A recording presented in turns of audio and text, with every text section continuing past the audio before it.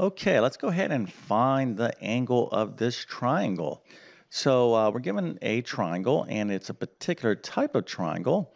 And the information that we have is the length of this leg and the length of this leg, but we want to find the angle, the missing angle here. So some of you might be thinking, okay, this triangle, this is a right triangle, and that's excellent. It is. That means this is 90 degrees. So you might be thinking to yourself, well, should I be using the Pythagorean theorem, this a squared plus b squared is equal to c squared? Well, you definitely want to be thinking about the Pythagorean theorem in terms of anytime you see a right triangle, this should kind of pop up in your memory because this can assist you in solving for angles, and you'll see this as you study more of these type of problems.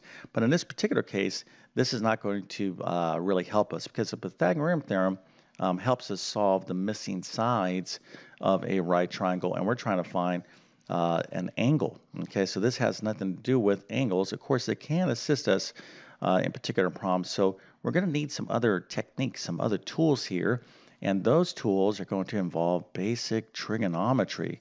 So some of you might be kind of scared. It's kind of scary, right? Like, oh my goodness, trigonometry. We're going to learn trigonometry.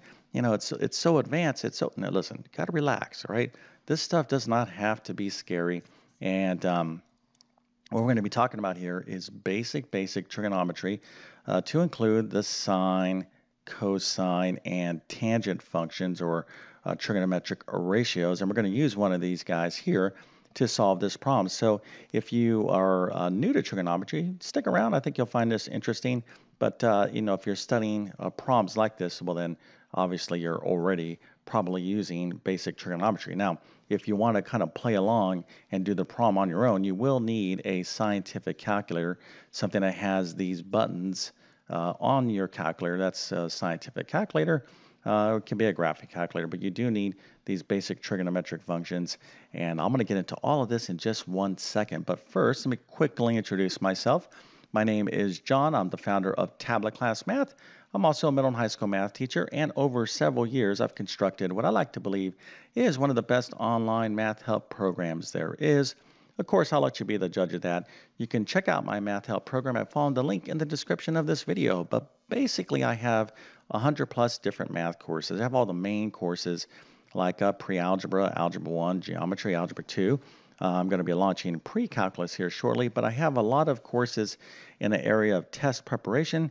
So if you're studying for the GED, SAT, ACT, GRE, GMAT, maybe the CLEP exam, AccuPlacer, ALEX, teacher certification, like a praxis exam or nursing entrance, TEAS. There's so many exams out there that people have to take that involve a lot of math. And if you don't get to the math section on these particular exams, you don't pass the exam, and that has serious consequences. So if you're studying for any of these exams, just go to my site. I should have you go to my course catalog. I should have the exam you're looking for. If I don't, drop me a line and I'll help you out the best I can. I also do a lot with independent learners like homeschoolers. I have a great homeschool learning system. And then I help those of you who are just struggling in your math class. Now, one thing that I can't do for you, that you must do for yourself, and that is the following. You have to take great math notes. So over decades of teaching mathematics, one thing is apparent to me. Those students who take fantastic math notes almost always do very well in math. And the reverse is true. Those students who think they have this like superpower, photographic memory, you know, they're like, I can just watch and I'll remember everything. They kind of, talk themselves into having this superpower. That's not the case. Okay, believe me when I tell you, if you think you have that power, you won't have it for long in terms of more advanced math. There's just too much information. But, during class, people like to do what? Let's just be honest. They like to look at their cell phone. They like to talk to their best friend in class, and they're like, you know what? Their best friend over here is saying, hey, listen, don't talk to me because I'm trying to take notes. And then you say, okay, I won't talk to you because I need you to take the notes because I'm going to look at your notes. Listen, I did all of that. And well, I didn't do the cell phone part back in the 1980s because those guys weren't around, at least not the cool smartphones. So I get that you're totally distracted. Okay. But you and only you can fix that situation. All right. You have to learn how to focus. Being focused is the key to success in anything. And the way to keep yourself focused in mathematics is to be engaged in note-taking. So try to make your notes like perfect, right? If you do that, everything is going to go smooth for you. But in the meantime, you still need something to study from if you don't have great notes right now. So I offer notes to include pre-algebra, algebra 1, geometry, algebra 2, and trigonometry. You can find links to those notes in the description of this video. Okay, so if you want to try this problem on your own, of course it's kind of scribble scratch right here, but here is the problem. You'll need a calculator, but go ahead and pause the video if you want to go ahead and give this a try on your own. I'm going to get into this now. Okay, so if you don't want to see the solution, pause the video, but let's talk first about basic trigonometry. Okay, so what are we going to need here to solve this problem? Well, we're going to need to have a basic understanding of something called these trigonometric functions called sine, cosine, and tangent. These are the basic trigonometric functions. We call them trigonometric ratios as well. And here I have a little saying.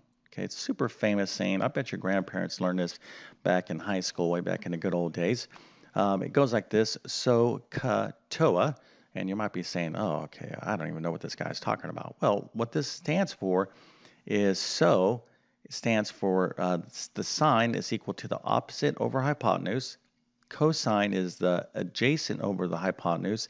And tangent is the opposite over the adjacent. So let's kind of put some definition on this right now. So here is our angle, okay? When we're looking at a right triangle, we can kind of define the sides of this triangle. Now, in a right triangle, the longest side, okay, the longest side of the right triangle, and that's going to be opposite of the 90-degree angle, okay, it should be obvious. This is the longest side. This is H, okay, this is called the hypotenuse, all right? Now, here is our angle, the leg or the side that's next to the angle, okay, right here. This is called the adjacent side, and then the side opposite of that angle is called the opposite side. Okay, so anytime you're looking at an angle, you'll be able to determine the opposite side, the adjacent side, and the hypotenuse in terms of a right triangle. Okay, so let's go back to this little saying, so katoa. So the sine of angle x will be equal to OH, opposite, this one, over the hypotenuse. Okay, so this is the opposite, that's the hypotenuse. So that's what the sine of that angle is defined as, all right? This is why we call these trigonometric ratios, because a ratio is just basically a comparison of two values, okay, a fraction, if you will. Okay, so in here we have cosine. Cosine would be the adjacent over the hypotenuse. So if I had the actual legs, okay, if this was, let's use an easy one here, a 3, 4, 5 right triangle, and these are actual lengths, we can kind of, calculate these out. And then tangent is equal to the opposite over the adjacent, okay? All right, now, these are our kind of our options here. We have the sine, the cosine, and tangent, but if we can use one of these, or if we have enough information to use one of these trigonometric functions, then we could solve for the angle. So let's go back to our problem here, and let me ask you, what sides do we have? I have this angle, but I have this side and this side. So what are those sides? Well, this is the opposite, and this is the adjacent. So I'm going to need to use the trigonometric function that involves the opposite and the adjacent. And now let's go take a look at our options. Which one involves the opposite and the adjacent? And if you said tangent, I would say fantastic, you're paying attention. And that is exactly right. We need to use the tangent. Okay, so the tangent is TOA. It's defined as the opposite over the adjacent. Now, armed with that information, let's get to the problem. Okay, so now, again, we're going to use the tangent. So we can say the tangent of this angle is going to be equal to, remember, TOA, T-O-A, the opposite, so that's 5, okay? That will be that's going to be the opposite value here in a second. And then the adjacent is 7, okay? So let's go ahead and plug this in. So the tangent of this angle here is 5/7. So, how is this going to help us find the angle? Well, I'm going to show you this now. So go into your little calculator and take 5 and divide it by 7. You're going to get a decimal, and I'm going to kind of round it off here. You're going to get 5 divided by 7 is going to be 0.714285. This continues on, but let's just go ahead and stop it with these 6 digits. Now, a couple of things you need to know. The more digits I write of this value, the more accurate my answer will be. Okay, that's just kind of, you don't want to use like 0.7 or 0.714. Put in, I would say a good amount of digits, maybe at least 6 digits to get the most accurate answer. All right, so we're saying the tangent of this angle here, okay, whatever it is 0.714285. Now we have to use our calculator to ask a question. Okay, now here's the question we're going to ask our calculator. We're going to say, all right, Mr. Calculator, tell me the angle. What angle, here, I'll write it out here.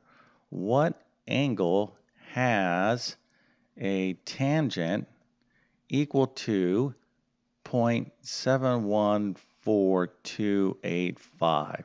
Okay, because if I can find that angle, right, what angle has a tangent that's equal to 0.714285? Because this angle here, I'm like, all right, mystery angle, I know you.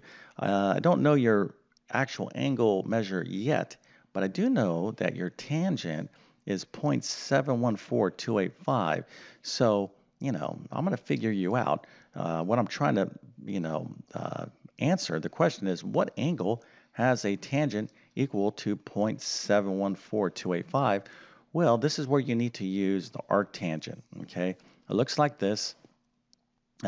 It's a little tangent with a -1, and each one of these trigonometric functions has this. So you can have the sine, arcsine, you can have arccosine like that, and then you can have arctangent.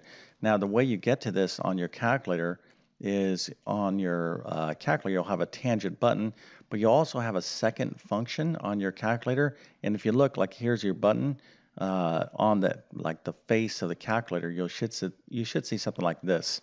Okay, so you'll have to kind of play with your calculator. You can use these use this here as an example to know how to use it. So if I plug in, or if I hit the second function and I bring up arctangent, this guy right here, and I put in this decimal, okay, this is going to tell me what angle has a tangent that's equal to 0.714285. So I plug this into my calculator. By the way, it's very important that your calculator is in degree modes. We want our answer in degrees, because you can have your calculator in radian modes, which will give you a different answer, and then you'll end up with one of these little sad faces, and that's not good. Okay, so when you're working in degrees, you'll have to put your calculator, make sure it's in degree mode. It should be in degree mode by default. Okay, if it's in radians, that means you're kind of messing around. Now, you'll also need to know how to work with radians, but that's for different topics. So just make sure your calculator is in degree modes, because our answer is going to be in degrees. Okay, so we're going to plug this into our calculator. It's not the tangent. It's going to be the arctangent, this tan -1. You plug in your decimal, just like this, and you hit enter, and this pops out. Again, I'm rounding, but you're going to get 35.53 degrees. Okay, that's a little degree sign right there, and that is the answer. Okay, it's 35.53 right here, 35.53 degrees. Okay, now the more digits I use in terms of calculating 5/7, the more accurate this becomes. Okay, so you just need to know that as well. So you don't want to round off too much. You don't want to use 0.7, because this answer won't be as accurate. But this process here, this is how you find angles of right triangles. There's some kind of special case techniques, but this is basic trigonometry. Okay, using basic trigonometric ratios that we just kind of covered. So if you've never taken trigonometry, or you didn't know anything about it, well, this is a good little introduction to you. And boy, look what a mess I made over here. Let's go and erase this here so we kind of think. Now, when do you study trigonometry? All right, if some of you out there are like, well, when am I going to see this? Well, typically you'll start studying basic trigonometry and geometry. Okay, that's pretty common. But then when you move on to courses like, there's some courses called Algebra 2 Trigonometry, but typically this is more or less covered in like a pre-calculus course. Okay, that's really when you're going to get into it. But this basic trigonometry stuff you will see in geometry, at least most high school level geometry courses. Okay, so if this video was interesting, and now we know, hopefully we're not scared of this anymore, we have a happy face. If you like this video and you're like, oh yeah, this was useful, well then please consider smashing that like button. And if you're new to my YouTube channel, please consider subscribing. Been on YouTube for a long time, 10 plus years. I know I have over 1,000 videos. I stopped counting. My job, what I'm focused on, is trying to teach math in a clear and understandable way. That's my mission. And nobody should be failing math, okay? If you're failing or if you're struggling, take a look at your notes, improve your note taking, and then talk to your teacher, get more help. But you're going to have to take the initiative, right? Go out and find instruction that you like. If you like my teaching style, then I have tons of videos organized on my playlist there. You can just, learn about a lot of different topics. But my best math help will always be in my math help program. Okay, so with that being said, I definitely wish you all the best in your mathematics adventures. Thank you for your time and have a great day.